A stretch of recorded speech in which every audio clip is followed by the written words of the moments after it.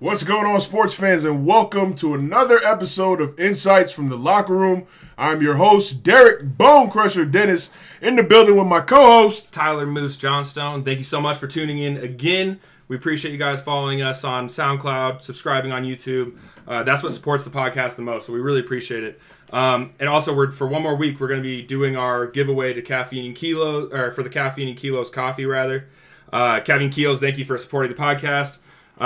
Go check them out. They have great clothing for lifters. They're just an active lifestyle brand, and their coffee is ridiculous. So go ahead and subscribe on YouTube, like on SoundCloud, and follow us on SoundCloud. And if you do those things and follow us on Instagram, as well. You do those three things, you'll be entered to win a free bag of their coffee. And we will announce the winners in our next episode. So today, Derek brought a special guest today. I did. I'll let him introduce him. I'll let you introduce him. So today we have a very special guest. My family, my brother, Jamil Douglas, who is currently a member of the Tennessee Titans. Give it up for him, people. Yes, we got an NFL player in the building for the first time on Insights from the Locker Room to give us all those great insights that you guys love to talk about. NFL players, who is like, what is like. Jamil's probably been on about 4 or 5 teams now. Yeah, about 4. So he's experienced a lot of teams, especially he got a nice one of them big shiny things that NFL players get to walk around with on their finger. So, Jamil, please tell the people about, where you're from, where you come from, your upbringing, and let's start there. Yeah, from Southern California. I was born in Compton, California. We moved to Cypress, California, when I was in elementary school. So, grew up going to school there. Went to Cypress High School. Grew up playing basketball my whole life, pretty much until my junior year of high school. And that's when I got my first offer from, I believe it was San Diego State. Hey. And then I switched over to just playing football completely. So, got offered from Arizona State. I was originally committed to Utah. And interesting. The Utes. Interesting. That was before they was in the Pac-12, though. So I'll tell you what, to change from committing to Utah to Arizona State, a big jump. That is a 180, sir. Yeah, that's a big jump. Yeah, for that is sure. a 180. Especially because nobody knew they were going to be Pac-12 back then. Exactly. Nah. That's the thing, though. I wanted to play. I wanted to have a chance to play in front of the family and everything during the course of the season. So, made the switch to Arizona State, stuck with that, committed there. And a year later, I think Utah jumped into the Pac-12. So, yep. It could have worked out either I way. guess you could look at it this way. You was destined to be in the Pac-12 to begin with. Exactly. Yeah, either way. Or you could look at it this way: you avoided going to goddamn Utah. Right. That would have sucked. You would have been What's bored wrong to with death. Utah? Utah had a pretty good program. Well, okay, football-wise, but outside of football, he would have been miserable compared to ASU. Where's Utah at? Is that Salt Lake City? I think Salt Lake City, yeah. I think I drove through there one time, and it looks just like a Coors Light can when you drive down the highway right through Salt It Lake. looks like a Coors Light. You know how the Coors Light can got the mountain? Yeah. It looks exactly like that, and you're driving through for at least an hour. It stinks in that city, though, too. But anyway, so you picked Arizona State. How was your time there? It was good. I mean, Coach Erickson was the coach that I committed to originally. Yep. So I spent the year with him, and then that staff got fired, and they brought in Todd Graham. And that was probably the best thing that probably happened to the guys that were able to stick in that program, just from a football standpoint of winning games and being able to play on national TV. That was probably the best thing that happened. So started my sophomore, junior, senior season. Sophomore and junior season, played left guard. Senior season, made the jump to left tackle for a year. Ooh. Yeah. So wait, did you redshirt? I did. You did redshirt? Yeah. Okay, so you had a redshirt year, then freshman, then you started your redshirt sophomore year? Yep. Gotcha, Started at left guard my redshirt sophomore year. But yeah, made the switch outside, played left tackle my senior year, which was fun. Wild. Yeah. You know what? I realized going in a senior year, like if you play left tackle your senior year and they may think like, all right, this guy's not tall enough to be an NFL tackle, they always say, oh, if you slide him inside, he's going to make a smooth transition. Like, because they figure undersized, but he's got the feet, he's got the hands, he's got the mobility. Yeah. So move him inside and he'll be good. So talk about your senior year. You played left tackle. Yeah. You kind of did you have like NFL hype surrounding you before the season started, or did it kind of come from your play during the season? My junior year, I made all conference. I was first team all conference, so I knew in the back of my mind, like, hey, I'm going to have a shot, depending on how well I play my senior year. And, just from talking to my coach at the time, he's telling me, hey, if you put together a good year, you're going to have a really good opportunity. So it wasn't something that I thought about, all the time, but I was definitely like, I got to perform if I want this to happen. So there would be scouts, coming around the spring practices or fall camp practices and whatnot. So you knew there was some type of buzz, but at the same time there was about 4 or 5 guys that were, eligible to go to the NFL that year. Yeah. That were pretty high on the radar. So, like I said, when Coach Graham got there, that was probably the best thing that happened as far as, putting us on the map and getting us the exposure to make it happen. For sure. And before we go to like what it was like being recruited by NFL, how that process was, I'm going to give myself a preemptive off-topic fine, thank you. Yes. Also, you're an O-lineman. I got to tell you, we have O-line fines in here. Fine bill. Yeah, I forgot to bring it out at the beginning of the episode, so when I block the screen, I'm grabbing the stuff. Yeah. So this is what we got here for you. Gotcha. We have...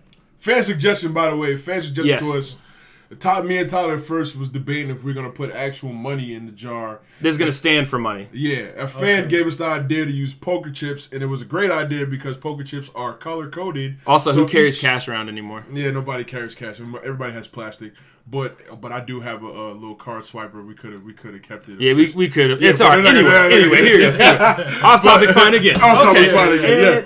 But, yes, the chips are color-coded to serve for whatever fine. So, first fine... We have self-suck. The self-suck. Yes. Second fine is under the bus. Yes. Throw somebody under the bus. Third fine is off-topic. 2 of those. Fourth fine. Embarrassing the O-line. Embarrassing the O-line is a fourth fine. And the very last one is the black chip because it's the worst chip. Excuse fine. Excuse fine, yes. Any excuses made about any stories, any terms of time playing, players played against, anything like that, excuse fines are black chips, and those will be thrown in. Those are probably the heaviest fines. And so far, this is what we estimate. That's the pot right we now. can find. It's pretty full pot. Yeah. 6 episodes in. That's the pot right now. Maya and Old Town Scottsdale in general is going to make a lot of money this time. That's what the fines are going to go to. It's going to go to an O-line night. So, yes. So, back to my question while we're still in college. So, this is why I said it's funny that you went from like Utah being such a conservative school and then picking ASU, which the reason I didn't... Oh, it was a party school, wasn't it? That's the reason I went out of state for college. I remember hearing that I had in offers. high school. I heard ASU was the biggest party school in the nation. Yes, because Dennis Erickson recruited me as well. And they were all pissed off because I went out of state for college, and the reason being I knew I wouldn't... All my friends were going to be going to ASU from high school. Yeah. I knew it wasn't going to be a good situation for me because something like 60,000 people go to that school. 17-year-old. 70. I swear to God the reason I didn't go to U of A or ASU first and foremost, the number one reason they weren't even on my radar was because I wouldn't have gotten it done. You wouldn't have made it. That's understandable. Because ASU is split in half by Mill Avenue, and for those who don't know what Mill Avenue is, there are roughly 35 bars on Mill Ave. Yeah. And it is on campus. It's a party school. It is. So what was it like? What was the locker room atmosphere like? Like, did guys go out a lot on your team? ASU, oh yeah. Yeah. Especially if you're a red shirt, and I think. Oh, big time red shirt year. You go off. Go down the drain. Oh. Yeah, it was bad. Guys going out before you gotta go lift and stuff. My God, rolling into the and you made it happen. Honest to God, I will say this. Yeah. The best practice I ever had my freshman year, like my redshirt year, you had a bender all day. Was on like 4 hours of sleep, and I was hung over. And I think the reason is because my mind just went to like survival mode, and I just like kicked it into overdrive, and I sank to the oh my God, the most energy. I was just zoned out, and I was just like, I need to get through this. And so like since I was struggling, I was also pushing myself hard because I didn't want to look like I was hungover. Yeah, and those were my best practices. Yeah, that's always how it is. Literally. It's always how it is. But yeah, so redshirt year, you guys went out a lot? Yeah, redshirt year, we partied a lot. There was a couple main apartments that would throw all the parties and whatnot. So you always travel around to those. Because they tore down Greek Row at ASU. Yeah. And what happened was all the fraternities and sororities bought out like entire apartment complexes, like these small apartment complexes. Exactly. So now, lit. because now it's a dry campus, so they wouldn't have been able to drink in their frat houses, sorority houses. Oh yeah. But now they just own these entire apartments, and they can just throw ragers. Juicy J performed at a Halloween party for Sigma Chi like 2013. I heard about that. Yeah, it was wild time. Yeah, we had basement parties in North Philly. Yeah, same thing with... it was the trap. I went to college in the trap. Eugene, you had 3 bars, Taylor's, Webfoot, and Max's, and you went to those bars in that order. You closed Max's because they sing Sweet Caroline. Okay. And those are the 3 bars. There's literally not like... I mean, there's a couple other like dives, but like that's it, dude. There's nothing like here. So like, was that like a distraction ever for a lot of guys? Like, did a lot of guys on your team like fall out because of that? Yeah, for sure. I think the guys that couldn't separate it didn't make it. Obviously, you know, it wasn't it. It's not for everybody. You can't come here and think you're going to be able to go hard and then play football at a high level as well. Exactly. So and like some guys do. They're convinced. Yeah. At some point in time, you gotta like. My sophomore year was the cutoff time. I was like, okay, if I'm gonna play football, I'm gonna really play. You know what I'm saying? Exactly. So, I applaud the people that can do it though, because there are some that can make it, but then you got the guys that think they're like those guys and they're just not. Yeah, exactly. You know the guys always like that. It's always the guys who are like 8, 9, 10-year vets. Like now they're playing pro football. Oh yeah. It'd be the super vet guys that always come in every day. You come in at like 6:30, they're already in the steam room sitting there. Yeah, because they drank like a 6-pack and half a bottle of Crown Apple the night before. Yeah, for sure. You're just like, dude, it's Tuesday. Yo, I never understood that. When I was with the Bears, we had a DB. I don't know if he used to train here at Fisher. Kelvin Hayden. Okay, yeah, I haven't met him. Kelvin used to be drunk every day. Like when I say every day, literally, I think the only time he didn't drink was the night before games.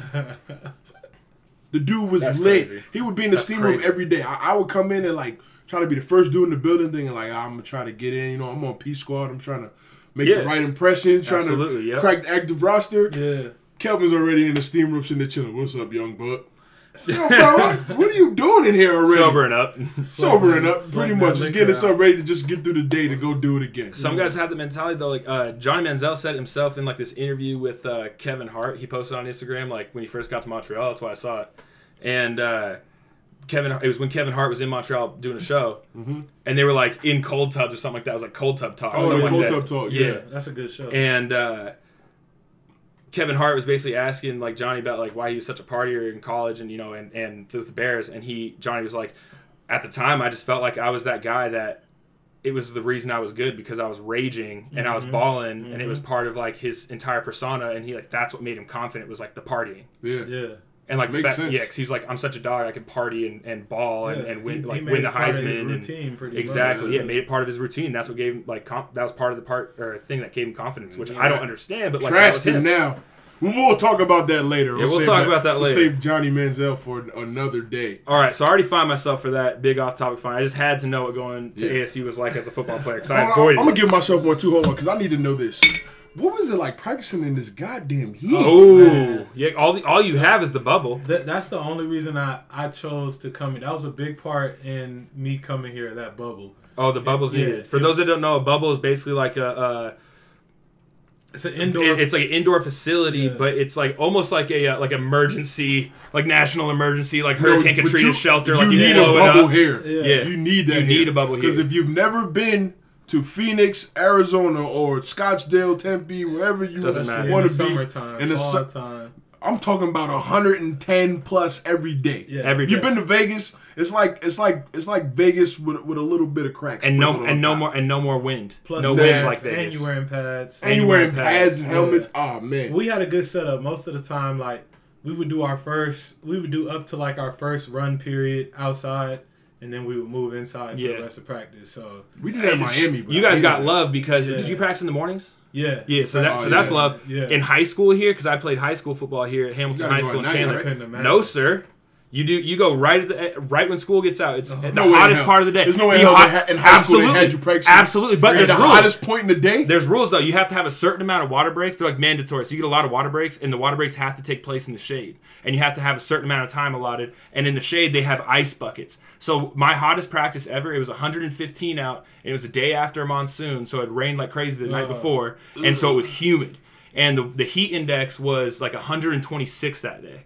And it's like unsafe to practice over like 120, but it's like, all right, well, we have all this stuff to keep us cool. So in the shade, when it gets that hot, they put ice buckets, and there's like 10 ice buckets, and literally one player at a time goes up to each of these ice buckets, and they just dip their entire head in, and then you pull it out, throw your helmet on, you go back out. Yeah. And that No day, way, that dude, every My single day. son's not playing high school football. Not in Arizona. We had the sponges though. You yeah, the ice towels. Squeeze the sponge on you. It was the hottest thing ever. And I remember going to my first fall camp at Oregon, and it was like 91 degrees one day, and everybody was like, and you were happy. I can't do it. Yeah. I'm dying, coach. And I'm sitting over here like, Yeah.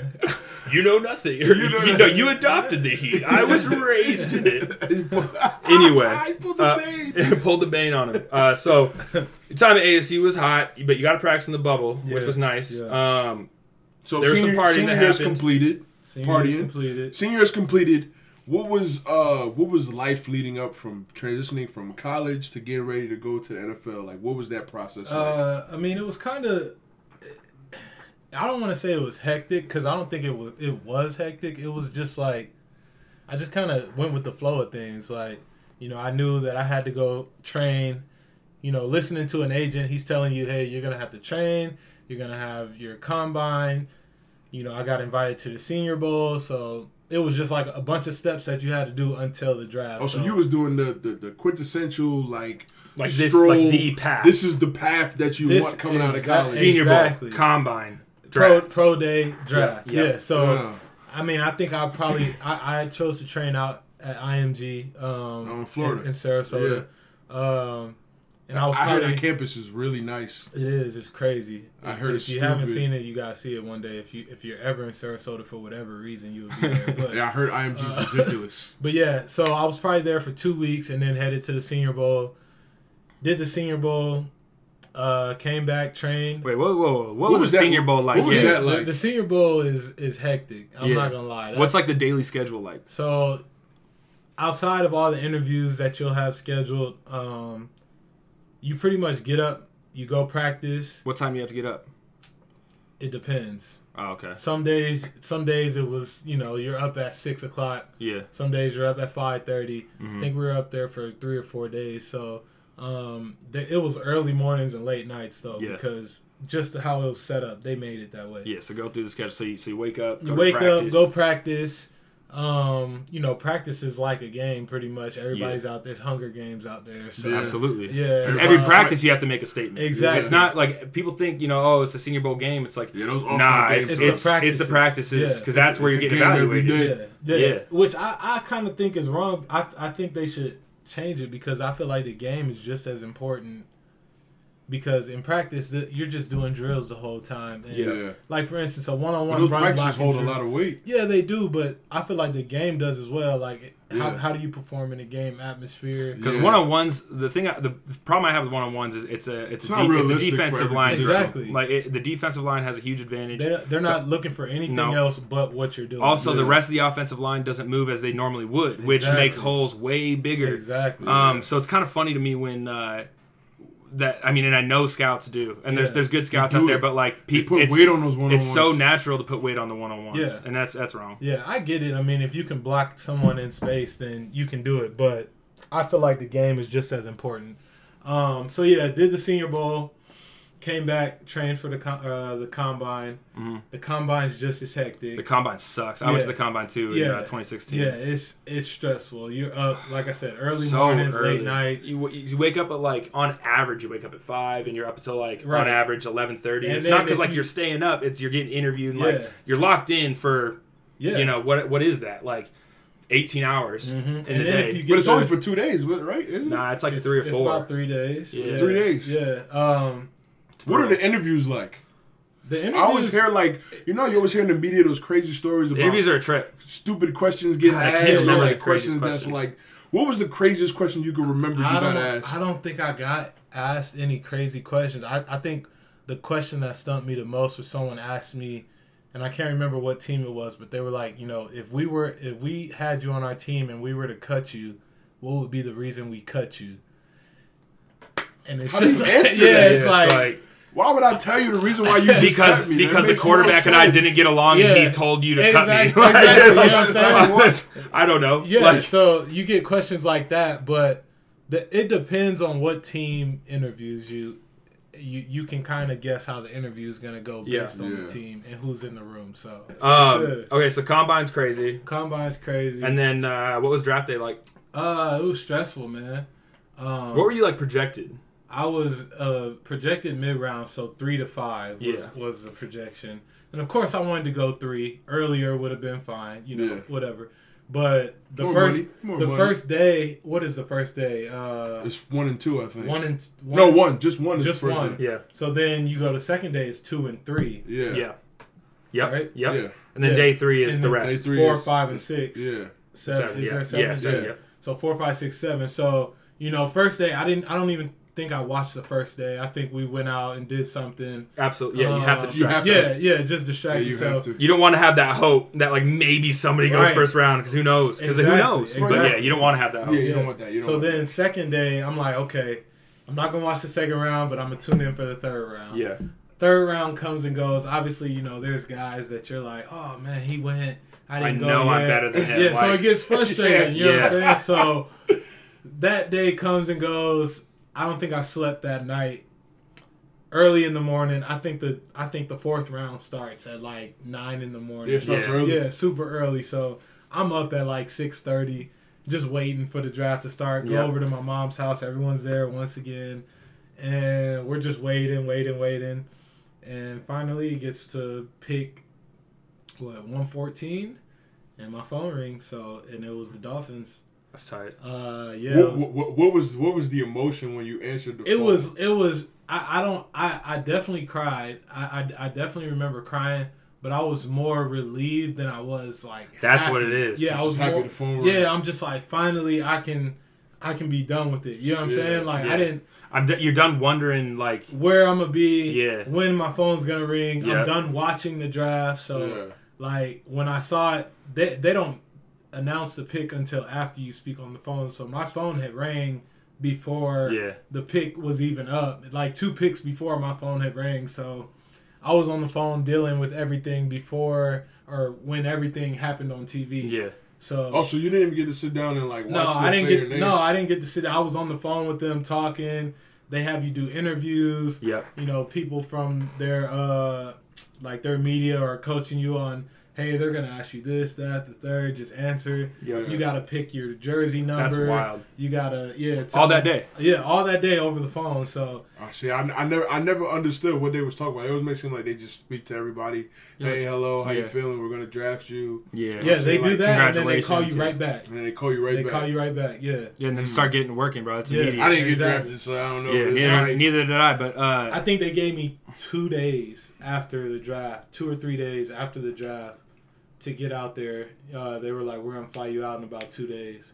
Yeah, it's quick. Yeah, there's no oh, I just got drafted, let's go. There's no time to let it soak in. Yeah, no, enjoy it's straight to it. Yep. So yeah, you had a better draft day experience than I did. Bro, I got teased. I was projected undrafted by all the media stuff because I had a terrible senior year. Yeah. But I had teams talking to my agent saying if they went O-line, 4 or 5 teams, if they went O-line after the 3rd round, they were going to take me.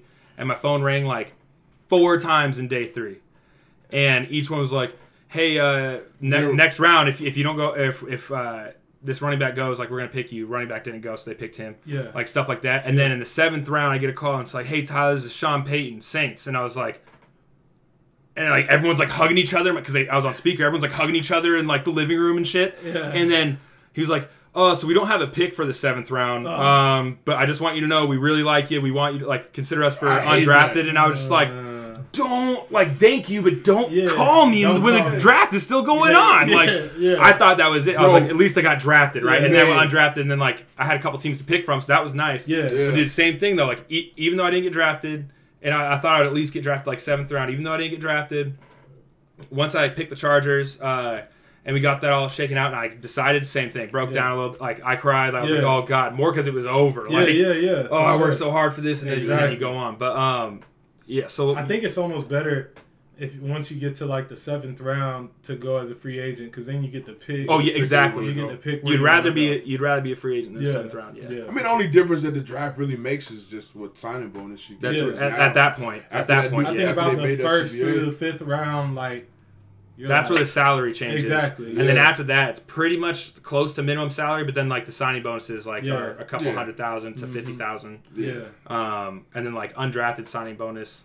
It depends. It depends on the team and what they value at. Exactly. I know guys that signed my year came out, signed undrafted, and they were getting 20, 25Ks undrafted. See, that's crazy. And I know guys who got 5. I know guys who got 10. Because most guys get 5 to 10, and I'll do a self-suck. Because your boy, I don't know if it still stands, but at the time it was the most that Chargers ever put out for a signing bonus for a free agent. So 15. Nice. Oh, that's actually really good. So it's pretty nice. That's actually really good. That's hefty for an hefty signing bonus. Yeah, so I was pretty juiced. But so you got drafted by the Dolphins. You're out there 2 days later. Yeah. What was that rookie season like for you?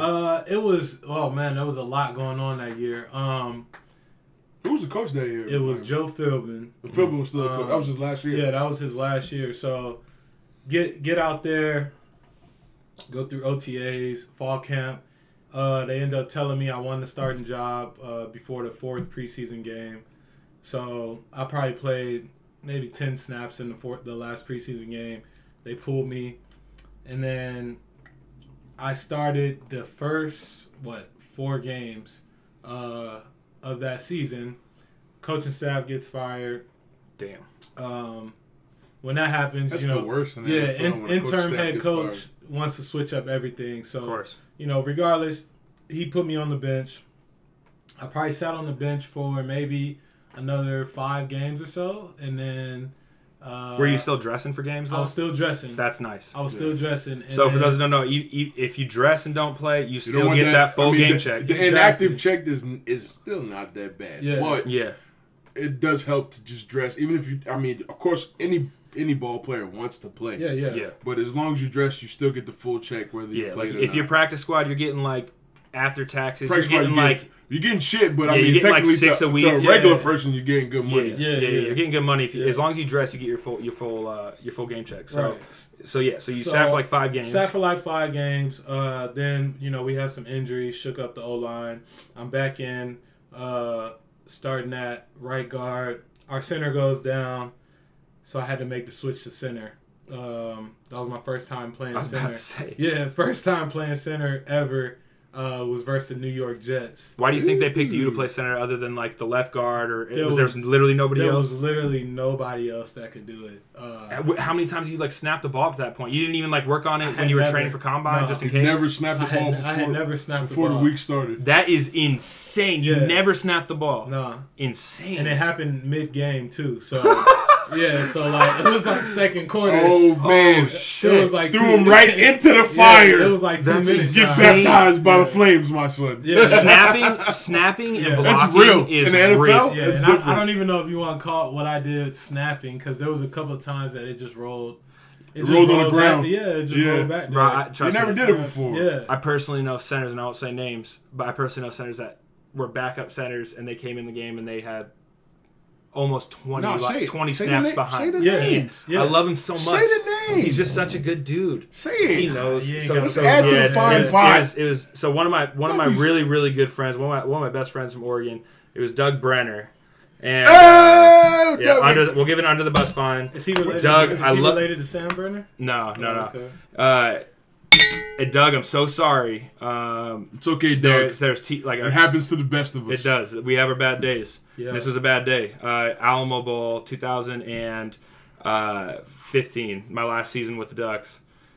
There was like 17 snaps that went over the head of the quarterback or behind, or some way behind the quarterback. Terrible feeling. Hey, we had negative 46 hard yards situation to come into. No, we had a negative 46 yards rushing in the second half. We were up 31-0 at halftime. Did you guys? We lost. Oh man. Oh no! All right, the biggest comeback in bowl game history. It tied it. Wow. Who'd y'all lose to? TCU. Wow. Yeah, and because the second quarter, our center got hurt, and Vernon went out with a concussion. Vernon Adams went out with a concussion, and our backup quarterback came in, Jeff Locke, who also had to be at Washington. No, That's Oregon. the same? Oh no, Oregon. No. Oregon. Oh, I thought it was. No, Jeff Locke. I'm thinking way before that. Yeah. And then Doug Brenner went at center, and just, dude, we could not get snaps together. So and you honestly, had a backup quarterback, really, and a backup center. Yeah, but more than both of them, like after like 4 snaps that are giving you negative yards, as a head coach, I probably would have just went under center. Even that's, dude, because like if you did the math, if we would have taken a knee every single snap the second quarter or the second half, we would have won the game. If we would have taken a knee every single possession, people would have been pissed that you. We lost so many yards and ran like no time off the clock, so it was terrible. Anyway, I know everybody else on the team was sick. Oh man, God, I feel so bad for talking about Doug. He's literally my best friend, but that's just facts. It's all right. He had a bad day. Yeah. He had a bad day. It's all right. But yeah, so you get with that in mind, that was a center that has snapped the ball a bunch of times, and that can happen. Yeah. So to say that he went from guard to center and never snapped the ball mid-game in the NFL is insane to me. Yeah, it happened. Yeah. You ended up starting 2 games after that, didn't you? Yeah, I started versus the Colts at center. Yeah, the Colts and the Patriots. Unbelievable. There might have been one more. Oh, San Diego, the Chargers. Mm-hmm. So that's insane. Yeah, I mean. What happened? What happened after that? Did you go back to guard? Rookie year. So the rest after that Jets game, our center came back. We played San Diego that next week. I was at guard. He got hurt again. I moved to center. Had a better game. I actually played all 3 inside positions in that game. That's insane. Yeah, That's tough. All 3. We had some Hey, people don't understand O-line going from left side to right side is a very hard transition. Because I read something that it's like wiping your butt with the opposite hand. It is pretty much. Yeah, you don't. That's a great analogy. Yeah. That's a great analogy. I think I've done that one time, and it was weird. I did it in college, so like, but to me, like, I mean, yeah, I'm gonna toot my own horn. Fuck it. Self-serve. Yes, I'm a fucking athlete. I can do stuff that I feel like a lot of people can't do. But I did it in college. Like literally, one game in college, I played 4 different positions, like series. Like one series left tackle, next series go to right tackle, next series go to left guard, next series go to right guard. And I was like, what is the point of me doing this? I mean, I was doing it, but I was like, damn, man, it must be nice to just have one position to just kind of stick to that. I think if I was a coach, I think I would cross-train every guy that I have. You have to, if you're not a starter. I would cross-train every guy. To play everything. At least for an individual period of day. Yeah. Just so like it's not completely new. Exactly. Yeah. Well, that's what most backups are made of in the NFL. Like those are the guys that they feel like are the Swiss Army guys. The Swiss Army and those are normally the best guys because they can do more than one job. Yeah. Those guys stay in the league for a long time. I think that's what's kind of helping me stick around is, being versatile because of the first year or so I couldn't play all 3 positions effectively. But I think now, I can go to right, left, or center and be comfortable and, be effective. Yeah. So you bounced around a little bit after the Dolphins. You had a few teams. What year? So 2014. This is going to be your 5th season coming up. Yeah, this will be my 5th season. All right, and you got signed. You got onto the Tennessee Titans practice squad this year, right? Yeah. What's it like being with the Titans? Hold on. Wait. Backtrack. Before that, let's talk about the other teams before that. Especially the team where you got the nice, shiny super hair. I skipped. You about to skip the big one? Huge talking point there. Yeah. Greatest Super Bowl comeback in history. Embarrassing the O-line. Yeah, that's embarrassing the O-line. I'll take that one. Throw it in there. Yeah. So after during my second year, I think I got released about game 3 or 4 with Miami. I wasn't on the team for about a week or 2. New England called, wanted to work me out. Flew up to Boston actually. Worked out for them. They signed me right on the spot. And that year was the year that they went and played the Falcons in the Super Bowl. Yeah, the best comeback in Super Bowl history. Yeah, and it was one of the best Super Bowls in Super Bowl history. Yeah, that was a hell of a unbelievable game. Super Bowl to watch. What was the experience like being in New England? Like, what was it like being around Tom? Yeah, being around. Everybody Bill. wants to know what's it like being around Tom and Bill. It's exactly what you see on TV. Yeah, it's exact. I can't. What time does Tom show up to the building? I feel like he doesn't leave the building. That's crazy. Like when you come in, bro, he's that dude's there. a savage. He is a savage. When you come in, he's there, and then when you leave, he's there. So, you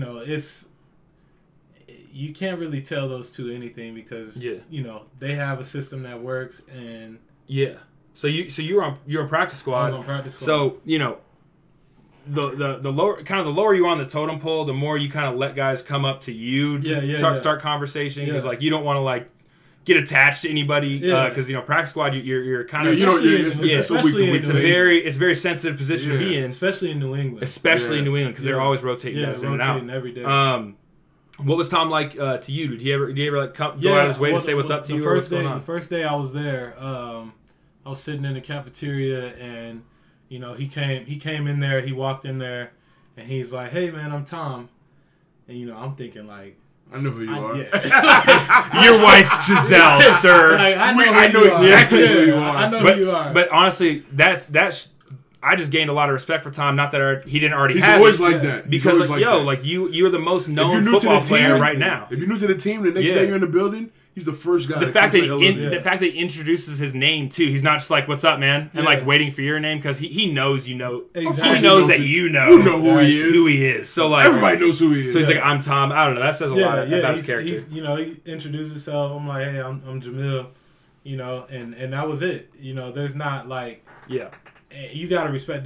He's not a guy that's gonna come up and start a whole conversation. No, I mean he's got a game to worry about. Exactly, like, but the fact that he came up to you and introduced yourself, and especially me being with the Dolphins, they had their opinion about him. You're in the same conference as this guy. They don't like him, so you hear all these things. He's beating the shit out of him every year. But then when you get there, you're like, oh, he's actually a good guy. You know what I'm saying? Yeah. He's not the guy that everyone portrays him to be. So. He's cool. Yeah, I like Gronk too. Gronk was a good. Who was your favorite in that locker room? Even if it was somebody that people wouldn't know, who's your favorite? I like Julian Edelman, man. Julian's cool. He's just how he fights. Yeah, he's just scrappy. He reminds me a lot of Danny Woodhead. Yeah. Just like small, scrappy fighter. Danny was a cool guy too. He was a dog. I like Danny. Yeah, and they're both of them are just like small, active, and just like unrelenting white kids. You got to respect those guys because they're playing positions, and just being honest, they're playing positions that you don't normally see those type of guys playing. White guys. You don't see white guys playing running back and wide receiver ever. And having success. And they're dogs at doing it. So and what's crazy? That's a super stigma in football though. Everybody was down on white guys playing certain positions. And I don't know why. When's the last white corner you've seen in the NFL? Yeah, you haven't seen the last great white DB I ever seen in life was John Lynch. Yeah, he was an animal. Savage. He was a dog. Savage. That's the thing, though. To the point where if you just watched him play and you didn't know what he looked like, you had no clue John Lynch was white. Nah. If a white guy can make it as a DB, sometimes he comes from other positions. Like a good. Some of them are not out there. Chris Conti's. They're out there. Eric Weddle's out there. Eric Weddle. Eric Weddle. I remember I was going to Scott Frost, my O coordinator at Oregon. Now he's head coach in Nebraska. Yeah. He was a quarterback in Nebraska, legendary quarterback there. Dude, he played special teams, but he played free safety in the league. This dude could power clean like 352 10 times. Like, it was ridiculous. Yeah. Like, he was just because he was just this dog white dude. Yeah. And so like I feel like Julian Edelman. God, hey, it was a dog. It was a dog white dude too. Old buddy who played for the Saints, backup quarterback. Hill. Oh yeah, Hill. He's a savage. Oh yeah. Well, yeah. But he's back. He's a utility guy. Yeah. He does but everything. He's still a quarterback. On the depth chart, he's a quarterback. But he can play wide receiver. He can play running back. And Teddy Bridgewater is the backup. Yeah, Teddy is the backup. Officially, you know what I'm saying? Yeah, no, for sure. So, all right, cool. Edelman, though, I respect that. He's the man. So you guys went to the Super Bowl that year. What's it like? I know you're a practice squad, but like, what's it like being a part of a Super Bowl experience, like the week Super leading Bowl up, week like it's the game. it was what's in Houston it like? that year. It was in Houston that year. There's a lot of stuff that they have you do. To have a Super Bowl. Yeah, yeah, it was a good time. There's a lot of stuff that they have you do as far as like, you know, you go. We kept our same regimen as far as practice.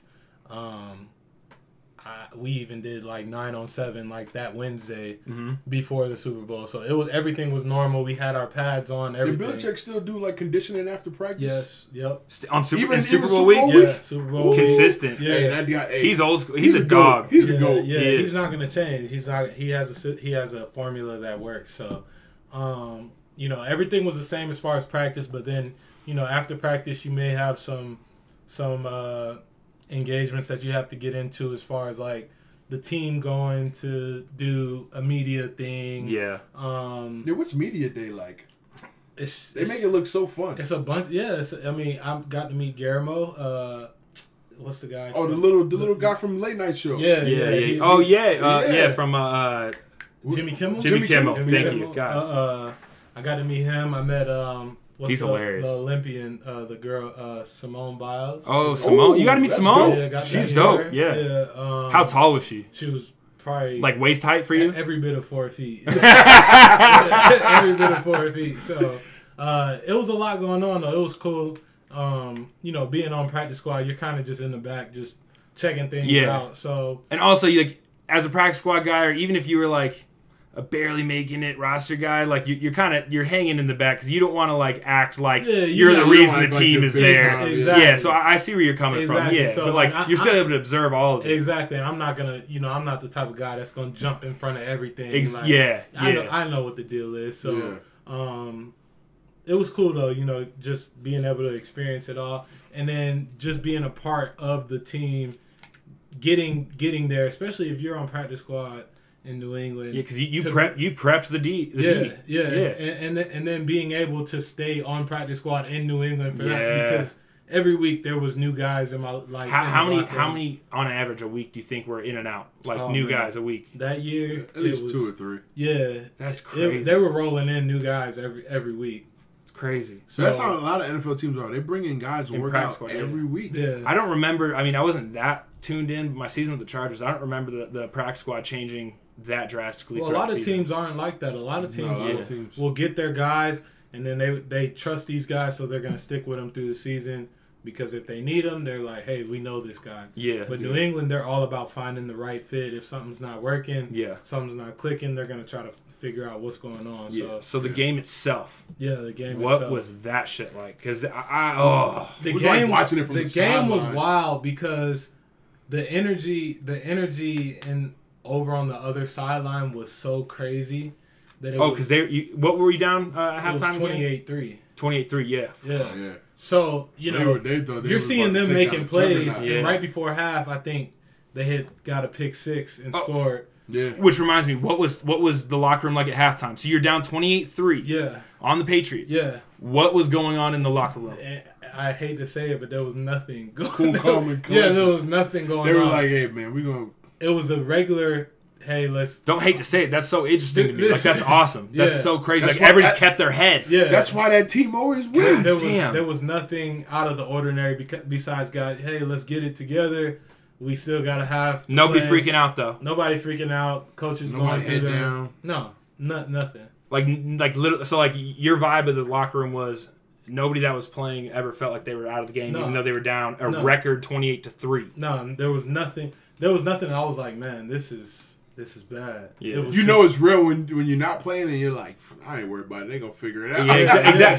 So as being a guy that was kind of removed from like the on-field play, yeah. What was your thoughts going in? Like honest to God thoughts. You're not with the Patriots anymore. Honest to God thoughts going into halftime. What do you think was going to be the outcome? This was my thing. I said if anybody can do it, Tom can do it. It's 12. That's so true. If anybody can do this, it's 12. That was all I was thinking. I didn't know how it was going to happen, But I was like, this is the only guy that can make that type of comeback. That's real, though. Yeah. And so second half, y'all came out. He is the GOAT. You can't not honestly like. It frustrates me when guys argue about like old play. I'm like the league was shittier back in the 70s, 80s. It was a worse league. Yeah. See, football. I'm gonna go off topic, but yes, football is a sport where it's very, I feel like it's hard to pick one guy that you can say is this is the greatest player of all time. Because it's not like basketball where you can affect the game. Yeah. Also, it's like who has a quarterback. You brought this up to me on Twitter. Who has a quarterback-coach relationship like Brady and Belichick? Right. Like that much of a streak. A coach that knows how to use a Brady in the way that he does. Guys go entire career and don't have a relationship like that with a coach. For them to have that for this long and to still do it, that's special. Yeah, it is. So you guys won, and what was the Super Bowl parade like? Oh, man. The parade was crazy. I can't remember how many people were out there, but I mean, and it's cold. It's New England. It was cold. It was freezing. It was snowing. But I don't think I slept for probably 3 days after that game. Same. Just from, all the things that we were going to do after the game. The parade, people were throwing you liquor from the crowd onto the parade boats and whatnot. And you're just chugging. And that's what's cool too, is everyone's just like, yep, the season's over and we won. So like it doesn't even matter at this point. Exactly. Yeah. So Tom was at the team party after the game with the rings on, dancing Amigos. Yeah. Oh yeah. It was a good time. I think Lil Wayne came.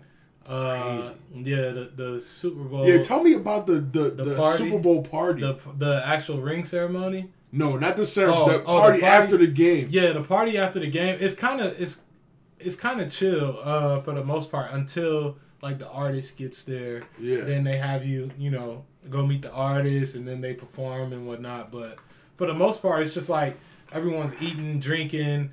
People are telling you congratulations. There's a bunch of like vendors in there from like boosters, just a bunch of high class people. You're basically just tired from the week and the game, and you're trying to like get a buzz going so you can turn up. Yeah, that's what it sounds like. And then a bunch of guys, a lot of guys don't even stay that long. They end up going and do their own thing. It was a good time though. It was a lot of fun. Yeah. What was the ring ceremony like? The ring ceremony was fun. I think Gucci Mane was there. Snoop was there. What? Tracy Morgan did like the actual presenting of the ring. That's and elite. Yeah, so it was a good time. We had a good time there as well. So talk about that. So now you bounced around a couple teams. Spent some time in Atlanta. Yeah. You spent a week or so in Indy. Yeah. Now you're with the Titans. Yeah. Talk to us about like what's that locker room like? All the locker rooms that you've been around. What's the Titans locker room like? What's that O-line like? I mean, the O-line is great, man. I think, I didn't know anybody on the O-line when I got there. A lot of times I go somewhere and I'm like, oh, okay, I've come in contact with these people before, but I didn't know anyone coming in there. So, as with every O-line, I think you kind of feel guys out a little bit, see what guys are feeling like, how this guy plays, and whatnot, and that like I'm cool with everyone on the O-line now. So the locker room is a lot like New England though, just because of the branch of the coaching staff. You have Vrabel, who was a New England guy, so it's a lot like a New England feel, but I feel like it's more a little more laid back. Yeah, I don't want to say laid back, but like more player like oriented. Just because he played, you know what I'm saying? Yeah, so he gets it. He knows what's going on. Blah blah blah. So, what do you think of my boy Marcus? Marcus is cool, man. He doesn't talk much, but he's pretty quiet. He's a good dude. Like he's one of those guys. It's like people are like, yo, Marcus Mariota, like. The media always portrays him as like this guy that can like not hurt a fly and he's just the nicest guy ever. Like, is that true? And you're just like, yeah, that's pretty much as advertised. Like that's that is how he is. Him, he's the nicest dude. But of all like time. at O-line dinners, he's from Hawaii. That's how exactly. The O-line dinners, he's there. He's chilling. That's big though. He comes to O-line dinners. He's a good dude. Like there's nothing that you can really say about Marcus that you're like, oh yeah. I don't like this. You know what I'm saying? He's just a solid guy, and like I said, most people from Hawaii are like that. Like, Yeah, that's very true. Yeah, very down to I played with earth. a lot of Hawaiians at Oregon. Yeah. And all of them. Give Very him some down to kava, earth. some Yeah. vibes. Oh yeah, I had a couple kava nights. Kava's you? fire. Yeah. Drink it up. Yep. Yeah. So what about Taylor Lewan? How do you like him? Taylor's cool, man.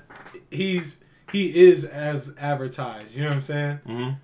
What you see is what you get. Yep. I like the fact that he doesn't change for anybody. Like, because he's a product of Chaparral High School out here in Arizona. yeah, I was that's right. I was from Arizona. Oh. Yeah, I've said this to Derek 100 times when I was coming out, because I think I'm like 2 or 3 years younger than Taylor. yeah. When I was coming out of high school, every single article, everything, like they couldn't say my name without saying that he reminds us a lot like Taylor Lewan. So I always paid attention to Taylor. Yeah. Like Taylor was a dog here. Yeah, I talk to Taylor about Arizona State all the time. I'm always like, man, why didn't you just make that jump? And Probably go the to same Arizona reason State? I did, bro. Yeah, Like, he was- honestly, like we even kind of look at, like Marcus told me the second we got there, he's like, dude, like Taylor reminds me exactly like you. Yeah. I was For like, sure, I was yeah. like, that's Oh weird shit. God, you're a big Taylor Lewan fan. Oh, Taylor Lewan. Well, Taylor.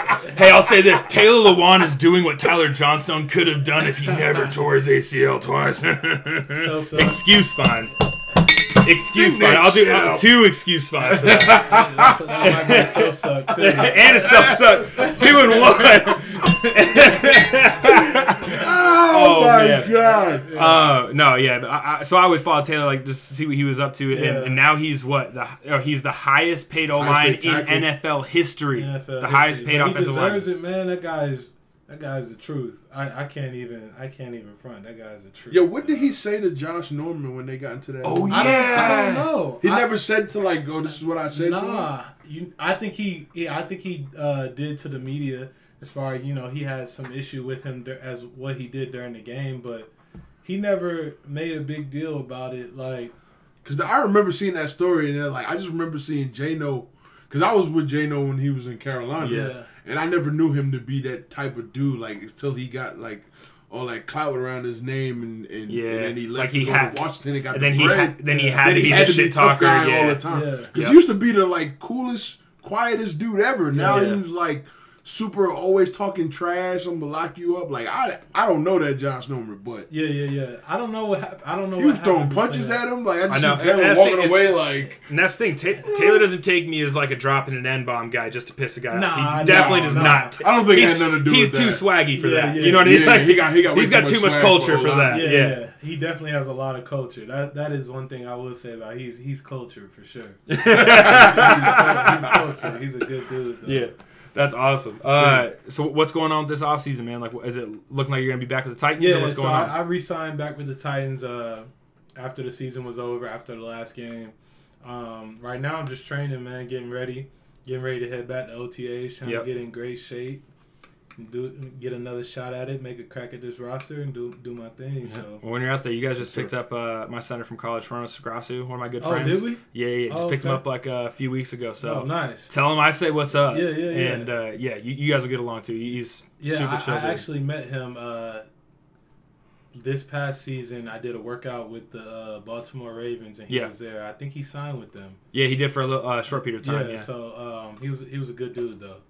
Yeah, man. Yeah, well, it's a good pickup for you. We appreciate you coming on, my brother. Yeah, thank you for having me, man. It was great conversations. I hope you guys tune in and listen. And if you want to, you can shout out, Instagram, Twitter. Plug your Twitter, man. Plug your Instagram. My Instagram is @Jamil, just @JAMIL. Twitter, you can find me @Jamil Douglas. And that's pretty much the 2 things I use the most. Yeah, follow up, everyone. Go give a follow. Go follow the journey. Super humble dude. Show them some love and support for all the people in Canada who listen, all the people in the States who listen. Tune in. Show them some support.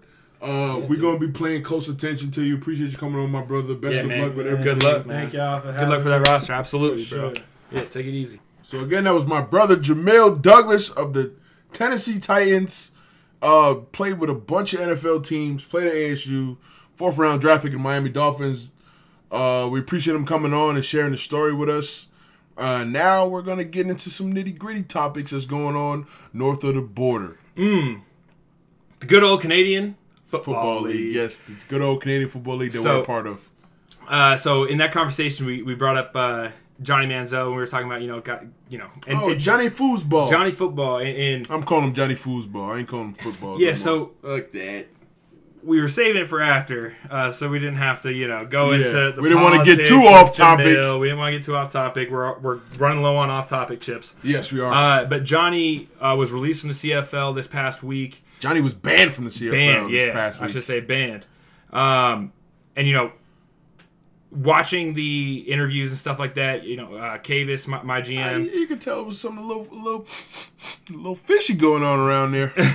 No, so Cavis, when he was asked about it, Montreal's GM, my GM, I watched the interview. It was like a 12-minute interview, and he was saying, well, he can't say too much about what happened because it's confidential. No, he can't say too much. They can't keep it real. Exactly, can't keep it real, but it was the CFL's decision, not the team's. And if it was up to the team, he wouldn't have released Johnny. Well, here's the thing. That's what he said. That's what he said. Here's the thing, because I got ears to the streets always, baby. And I know $75,000 bonus that was coming up to be due March 1st. It's a pretty hefty bonus in the CFL. It's big. And a lot of teams, especially when you got 5 quarterbacks on your roster, you don't really know who your starter is. You didn't anoint him the starter going into next season. You basically said it was an open competition between him, Antonio Pipkin, Vernon Adams, the French guy, Matt Schultz. It's about 12 quarterbacks on Montreal's roster. But, yeah, you got to pay a guy $75,000 offseason bonus, and he's not your starter. It's a pretty hefty thing. So, I mean, me, just reading in between the lines, I'm not a part of Montreal, and I'm not going to throw Tyler into too much because that is his current employer. I don't want him to get in too much trouble. But, like I said, something a little fishy going on around there. I think they was trying to find a way to get out of $75K. I think they tried to trade Johnny and couldn't find nobody that wanted to trade for him. Probably said, well, what's another way we could get out of give him the 75 without, cutting him or cutting him and looking like crazies for giving up all these draft picks, first rounders and 2 stuff. Years, 2 years of you basically bet the franchise on Johnny. Yeah, it was like they gave up the first round pick for me this year, and then it was the next 2. And then the next 2 for Johnny. Yeah. So we don't have a first round pick for this season, next season, or the season after. Exactly. So you pretty much put up the franchise to get Johnny to come there, thinking he was going to be the answer to everything. Which I respect. I respect Cavis's comment on what he said. Because a reporter asked him, is it embarrassing that you picked up Johnny Manziel, and he had underwhelming numbers, and then now he's gone, and you gave up those 2 draft picks for him, and Cavis had I think a great response was, we're in the business of winning games, and at that moment in time, we felt like that the was best the right move to win games. to win games was to pick up Johnny Manziel. Well, that's because Johnny just had the hype. He had the hype. See again. I think Johnny found out the hard lesson that CFL football is not as easy as people especially Americans like to think it is. It's such a different game. It's a different game, and it's not an easy game to play. No, you go from a league with, you got 4 downs. It's a smaller field. There's a lot more you can do play-wise until you go to CFL, and it's a passing league now, and you have to remain in a pocket with an O-line that has been shifting around positions and isn't a consistent O-line because of, isn't a consistent O-line because of injuries. Please ding that bad boy up. Yeah, man, we only started the same O-line 2 games this year. Listen, I tweeted this last week, and they got a lot of love on Twitter from a lot of the fans. But I said I don't think Johnny had the right mindset when he came to Canada. I think Johnny kind of already had in his head that he was doing the CFL a favor by coming up here and not looking at it as an opportunity for him to try to become a better football player. It's a different game to try to entrench yourself in and learn and kind of just reclaim what you had in college. I don't think Johnny had that mindset. I think Johnny had the mindset of he's a dog, he's a baller, he can play anywhere, he can do anything.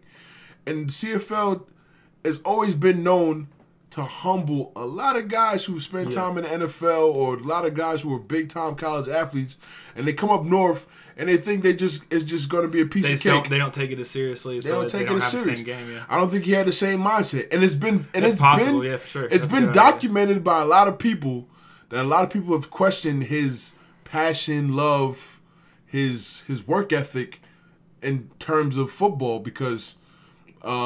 June Jones came out after he done touted Johnny's probably could be the greatest CFL player to ever play. Then when they traded him, it was all of a sudden I think he needs to start putting more time in the film room or putting more time in to hone his craft. It was said about him when he got cut from Cleveland. Joe Thomas said, I felt like Johnny just didn't do enough as a franchise quarterback to entrench himself to be a better player, to succeed. And I think kind of in Cavis's interview, kind of said the same thing. He tried to probably just say it a little subtly, but it's a common theme. I think Johnny's just been such a good player. People have just been stroking the ego for so long. It's kind of hard to get out your own way sometimes when you get to a certain point, especially when you're a grown man. On the other side of things, on like the player side of things too, with Cavis saying that it was the CFL decision and he breached his CFL contract, which we don't know what that is. I don't know how he did it. I don't know what it is. Johnny had it out in his contract. All he had to do was there were certain stipulations in his contract. He had to go to certain meetings. He had to do whatever the CFL whatever was in his contract for him because he had to do something. Again he had issues with domestic violence and or domestic abuse. Yeah. And he had drug or alcohol related issues. Yeah. Which is why he wasn't in the NFL anymore. Yeah, exactly. Of course, the CFL, because CFL gets a lot of stuff from guys who are, especially when it comes to domestic issues. Yeah. And it comes to anything that you're doing, what you touching, hitting, or whatever. So I don't know somewhere in that contract, the CFL, Johnny had something. He had an out. He had to do all these things in the contract. And honestly, from like a player side of things, I'm wondering. I think he did it on purpose. Did he just not come up to those obligations so that? But I think that comes from him knowing that he wasn't going to succeed up here because it was a tougher game for him to possibly. But he thought he did that because he had a tweet. I can't remember exactly what it said. It said something along the lines of not necessarily like it didn't. It sounded like he was looking forward to playing exactly. in the Yeah. He was basically saying that thank you for my time in Canada.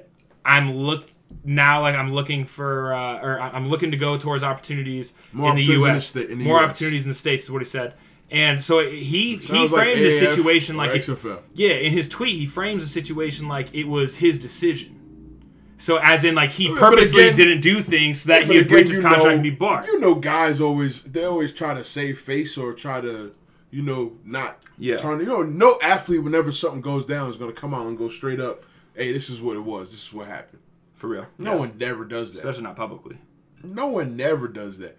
It's pretty much zip to nil that an athlete will ever come out and say, this is why it was done, or this is what happened, or they asked me to do this, or they asked me to not go to these meetings so they could let me out of my contract. If you know it's confidential, it's like you're not trying to say exactly what you did. Who knows? It could have been a whole big There's so many things theory. That could have been, They could have called him like, listen. But honestly, from a player side of things, I think he saw an out in the contract. He just didn't have to live up to one of his obligations, and that gave him an opportunity to pursue other interests. It was an out. There's different storylines you could take to the story. Yeah. My personal opinion is Johnny hit the wall pretty goddamn hard. He knew he wasn't going to be a good CFL quarterback because it's very hard to play in the CFL, especially when you got to throw to that wide side of the field. And Johnny's arm is just not built for it. He doesn't have a strong arm. It's not built for it. No. So I think he realized he's a gamer. He's a gamer. It's not, but like his style of play but really isn't built for the CFL. It's more built for the U.S. than it is for the Canadian game. Exactly. He's not just like a pocket wait-and-see passer. No. Guys who succeed he's a scramble, make-it-happen guy. Guys who succeed in the CFL they may have certain other intangibles that may not click as to what they like to typically see in U.S. quarterbacks. But the one constant is, at least for the top guys in the CFL, they all have very big arms and they can make long throws because that is a very big field to play on. Yep. And when you got to throw a sideline pass that's going to go extra 10 to 15 yards that you may not be able to be equipped to get it to, it's a different story. Exactly. And I think Johnny he just realized he just couldn't hang. That's possible. I mean, maybe that was. He had it out in his contract. Yeah, he realized he couldn't hang, and it was just and also I think too. I think it was all masterminded. I don't think it was just Johnny by himself. I think Cavis played a part in this. I think Montreal played a part in this. That's whole conspiracies. The CFL played a part. Yes. I don't know. Listen, the CFL is a very small league. If you think that it ain't easy to go talk to guys or figure stuff out or tweak some things and make some things jiggle, shiggle, wiggle, and wake. I agree. Hey, you're sadly mistaken. No, but listen, I agree. Same way they think before free agency, tampering doesn't go on. No. CFL, I feel you. No, I know. Yes. I know what you're saying. CFL, there's a lot of tampering. There's a lot of things can happen. You know, it's been described to me as like a good old boy league that's getting less good old boy, like as in like mafia type shit. My knowledge, it's never been a good old boy. No, I'm saying like mafia type stuff. Not like straight mafia, but it's ran like that. Like, you know, you can do some shady stuff in the CFL, but it's getting less and less so. But what I'm trying to say is when Johnny came up to the CFL to go play for Hamilton, at that time, there was no AAF, even in talks. The XFL wasn't coming back yet. And so like they wrote that contract to Johnny basically telling him they had leverage. This is the only other developmental league that you can do that's not the NFL that can maybe save your career and get back in the NFL. So he signed a contract, you know, back in that atmosphere where it was literally NFL or CFL, no more playing football. Well, he did do the spring league. I forgot about the spring league. That would work. That didn't work out. No, hell no. Because spring league was supposed to be quick, play a couple games. You know what I'm saying? No, spring league. He did the spring league. Didn't work spring out. league helped a couple guys, I think, but not many. CFL was his last option. And then before he came up here, he was asking for Grey Cup playing starting quarterback money before he came. So Johnny knew his name and the weight his name carried. Yeah. And he knew that me coming up to CFL, it's going to sell tickets.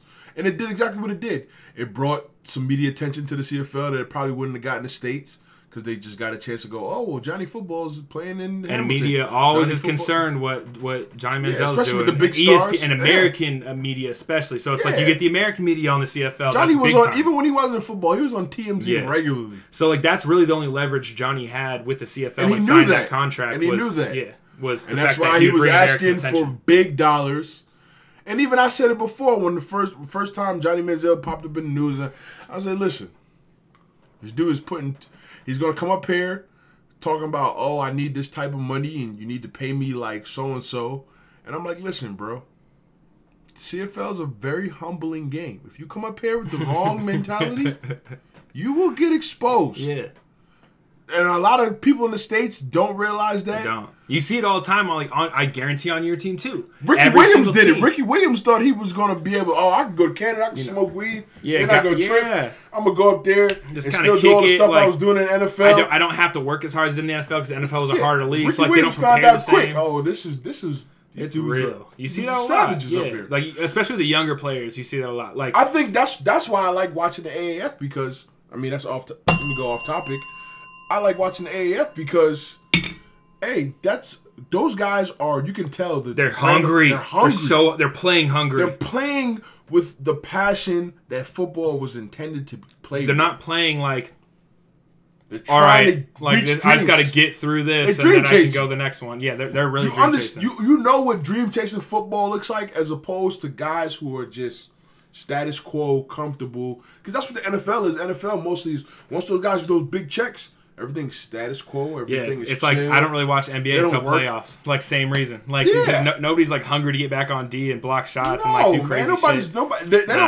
They don't worry about that till it's time to really, you know what I'm saying, go win a championship or something. It's like, oh, okay, guys, we're 30-30. When you got the type of money that's involved with it, that's what happens. It's natural. Exactly. You're gonna give me $10, $15, $20 million. Guaranteed shit. I'm gonna kick my motherfucking shoes off, kick back, and go. You know what? Like, trust me, I'm gonna prepare because I still want to be great, but at the same time, like, I know my bag is secure, so I'm kind of chilling. Like, I don't want to hurt myself. I got enough money now. I can make some shit. That's how it goes. Oh man, but like, I feel like at that point, it's like you're just trying now. Like, you have the bag, you're just trying to secure your legacy. Like, I would never want to be the player. I think that's what makes CFL that gets like $20 million. It's still raw. Yeah, exactly. CFL still raw because you don't have the players that have life changing money. Dream. Yep. You don't have the life-changing money in the CFL. That's No. good. Guys are still going to have to get a career They're after holding the on to the CFL's dream. over. They want to still be able to put on a helmet and shoulder pads and say, I play pro football. They're still trying to build their legacy. But now I'm still trying to build my legacy. Exactly. But now that needs to change because now we're going to segue into the next topic. Yes. Because CFLPA general meetings have just taken place. Niagara Falls. Which partner. means in the next week, I think March 11th, March 12th, it's time to sit down for the first round of CFL CBA negotiations, baby. Ooh, I wish that was on C-SPAN. It's time I wish sit I could down. tune in because the statements the opening statements basically to the media out of Niagara Falls from the CFLPA. We're pissed off. We're pissed off, but for good reason. We are pissed off. We are pissed off. As Me CFL and Tyler's players. going through it I'm right pissed. now. We're going through it. So before when Derek just got here. So real quick, before I get off topic, because we're running out of green chips, I will not get off topic.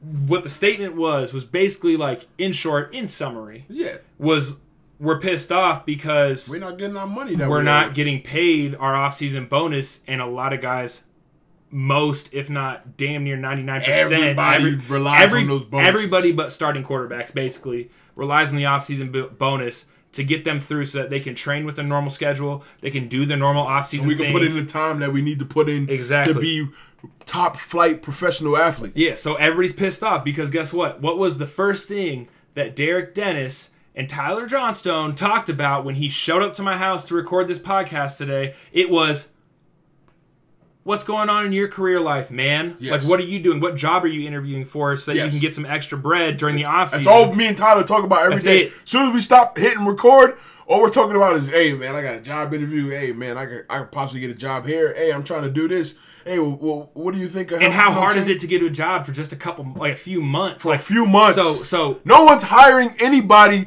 who says, hey, I need a job so I can survive and feed my family. Yeah, but I plan on leaving in 4 months to go play pro football. I just need a few extra $100 a week, but also my schedule is super strict because I need to work out as well, too. I have to work out at this time. I have to work out with my trainers. I have to go see my physical therapist. I got to go see my doctor to get my knee injected. There's going to be a lot of time. So basically I have to build my own schedule. Probably can only work 2 days a week. Bullshit. Yeah, it's bullshit. So thank you to my CFLPA rep, Rob Maver, for putting it out there. Thank you, John Bowman, as well. Yes, because, listen, when the NHL, he put in a statement, when the NHL had their lockout in 2012-13, their players were out in Vegas with stacks of bread. Calling people with money phones. I'm calling Floyd Mayweather. I'm good. Yeah, they're fine because they don't. That ain't us. Nah, have you seen one CFL player at the clubs making it rain? You see dudes tweeting about, oh,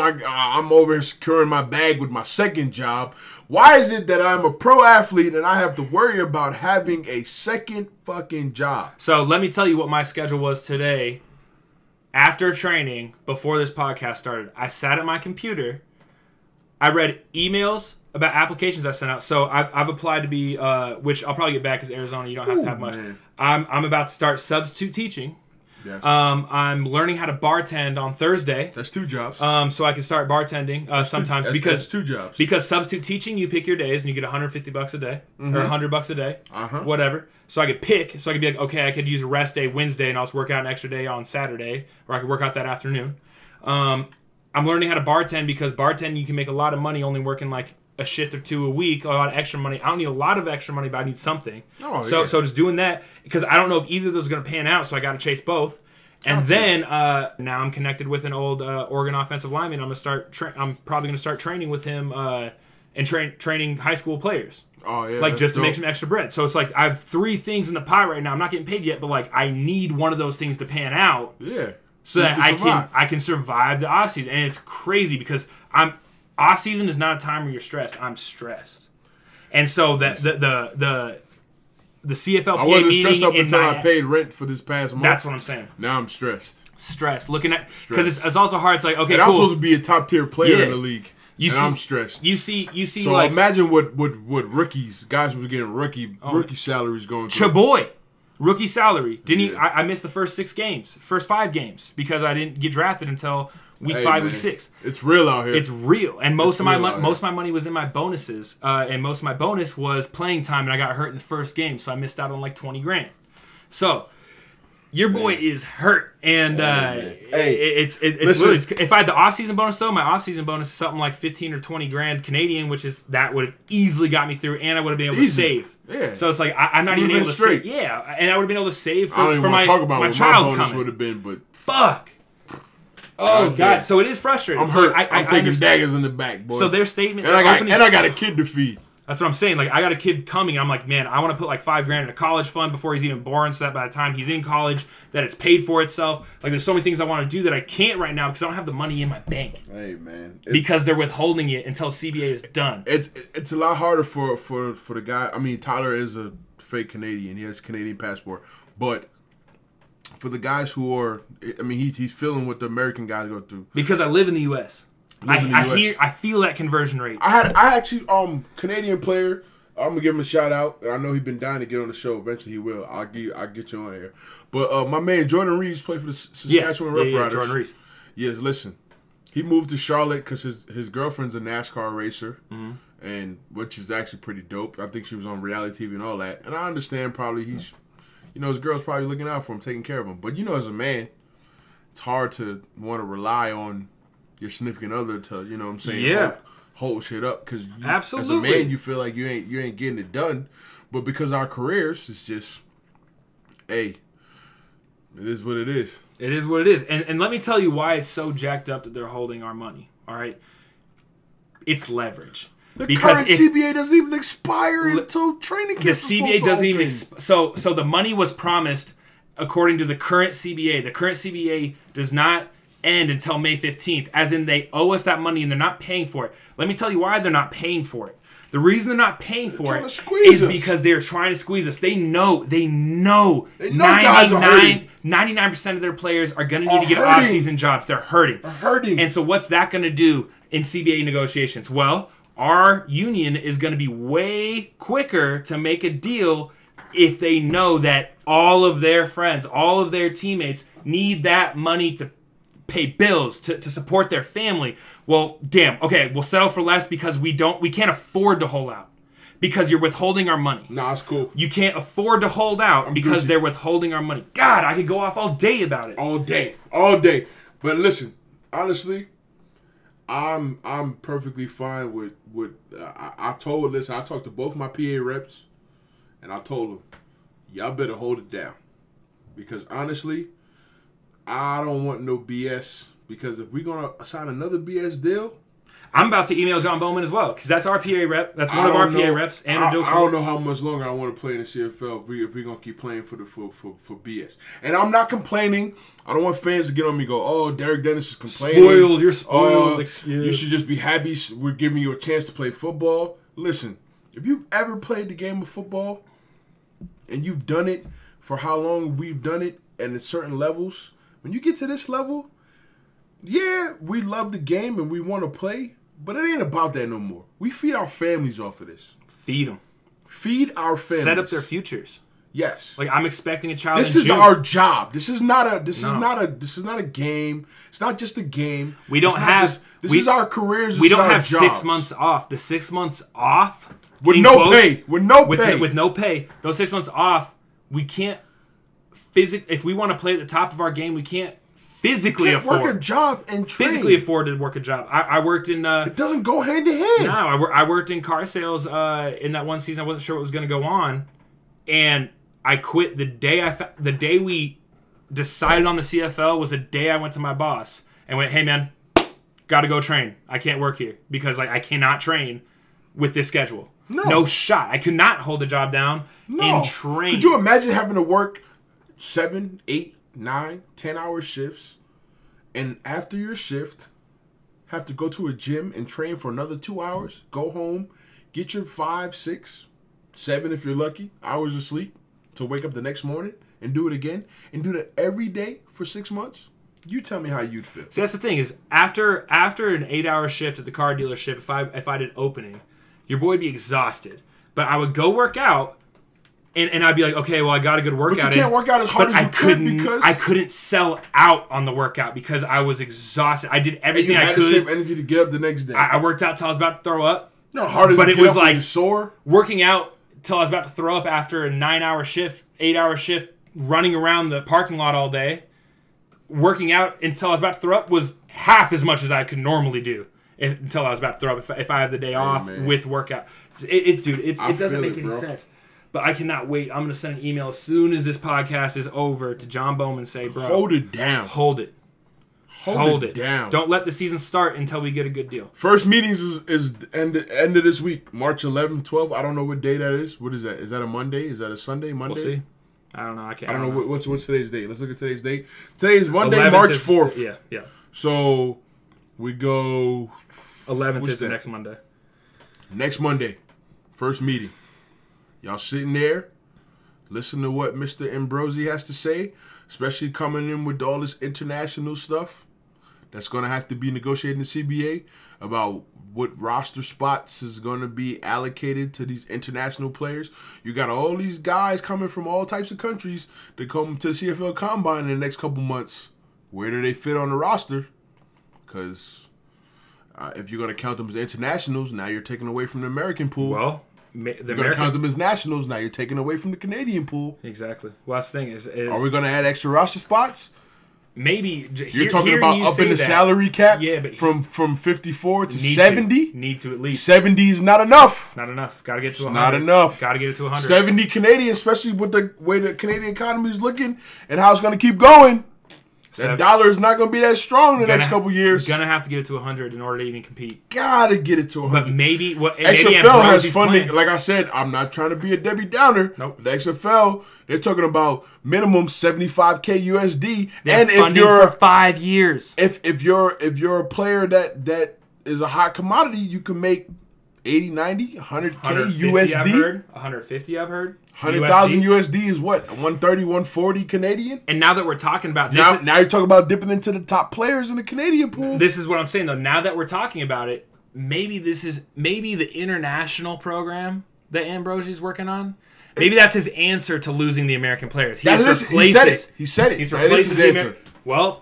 Your league is losing talent. If other leagues are coming to it and you're going to talk about growing, you got to understand to find talent. So you think that a football player from Sweden, Denmark, Pakistan, I don't know where the hell you're looking for him. Trust me, there's going to be a few that are good football players. There's going to be a few.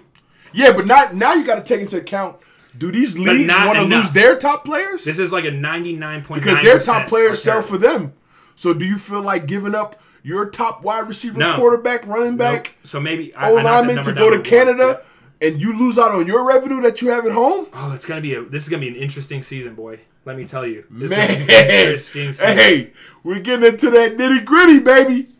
It's gonna be interesting to see what happens in the CBA. That's what Mexico want to plot and go, oh, well, we'll get more guys to come play in Mexico if we can send our top players to Canada. But again, where are these spots coming from? Because the roster is only 46. And then you add practice roster, which is another 7, 8, 9 guys. Yeah. I mean, where are these spots coming from? I'm just trying to figure it out.